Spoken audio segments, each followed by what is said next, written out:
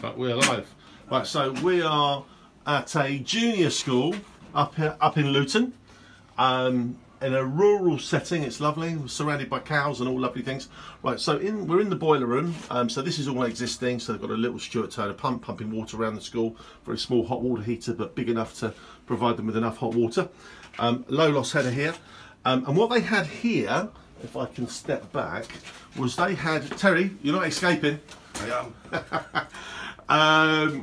They had a 100 kilowatt ideal boiler on the wall that just kept breaking. It was unreliable, and they'd had it for years, and they just obviously were spending lots of money getting it repaired on a regular basis.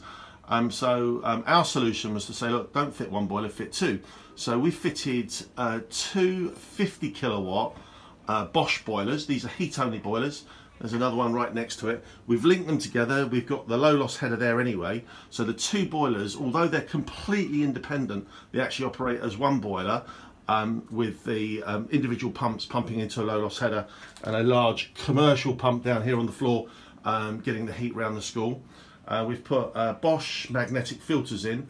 The beauty of these is they do extend the warranty with Bosch. You can buy cheaper ones, but like anything, you pay for what you get. And we're just here now, just doing some very basic checks, lagging still to go back on the pipe work here, and the customer's very happy with the job. But the beauty is, if one boiler was down for being serviced or just wasn't working, rather than being in the same position as they were before, where it all goes horribly wrong, everything stops, the school stops, unhappy parents, unhappy children, or happy children but unhappy parents. If one boiler was to stop working, the second boiler, 50 kilowatts, will still easily heat the school, believe it or not. So from a contingency plan, they have complete peace of mind because everything will still keep working. My name's Ian. I'm from the London Boiler Company. I'm the BBC ITV Channel 4 heating expert, and this is just one of our little jobs.